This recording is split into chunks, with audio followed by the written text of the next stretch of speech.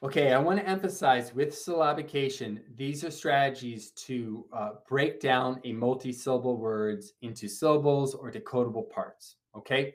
And it's always going to be, we use this for 2-syllable, 3-syllable words, 4-syllable words, and there's a couple of rules that everyone should know, and I'm just going to highlight a few of them. I'm not going to do all of them, but just a few of them, the ones that I think are going to be most important. Now, this is a great picture. It's actually got a ton of information. When we do this one in the class, and I show this picture, I mean, teachers see this picture and they don't realize all the things that are going on here. I mean, this picture literally has all the rules. It has all the syllable division rules. It has all the syllable types that we just mentioned, right? Closed syllable, open syllable, R control, vowel teams, right? But it has a lot of them, the big ones. And then it has some of the syllabication rules that we're going to do. It actually has the definitions of them here. And what we're going to do is I'm just going to pick a few of these to do.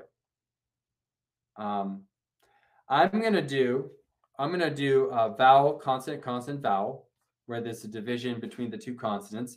And we can see that in a couple different places.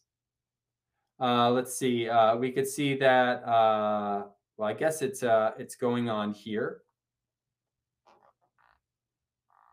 Divide between the double consonants. That's one place in which it's happening. It's also happening in some other places here.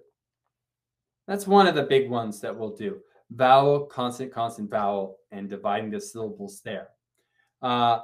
I think we'll also do this one right here, wherever we have a vowel, consonant, vowel, and there's a division there, creating an open syllable. We'll look at this one here as well, where we have an open syllable forming in the syllabication, or the division of the syllables. So let's just let's see if we can get these two rules down. So the first one is called VCCV.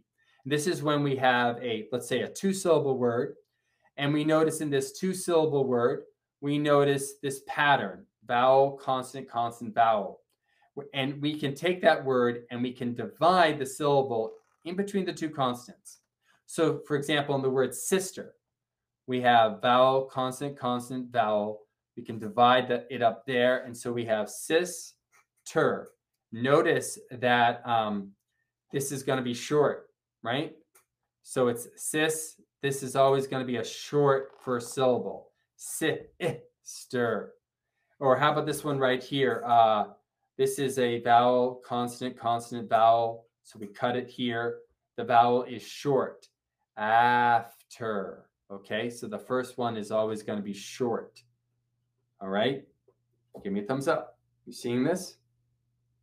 Okay, very important. So the VCCV words make up a lot of everyday words, or even VCC.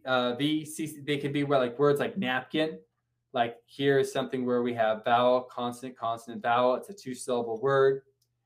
We teach the student how to divide the syllables in between the two consonants, and we teach them that the first consonant is always short, and the first syllable is always short. The second syllable in napkin is CVC, so that's also going to be short too. So we have a closed syllable in the beginning and a closed syllable at the end, making this 2 CVC words. All right. Team, take a moment now and read this definition on CVC. It's a really common one. And in words like napkin, this would be like some of the most basic syllabication that you do with the student. Essentially, what you're teaching them is to segment the word into 2 syllables, 2 CVC words, or 2 very basic words. Okay? So we see that in all these words right here. You can use that rule. Under, hot dog, sunset, cactus, sister, falcon. Okay? The first syllable is always short. And if the next syllable is CVC, that vowel is always going to be short as well. So these are closed syllable words. Okay? Now, this is the first one. Very important.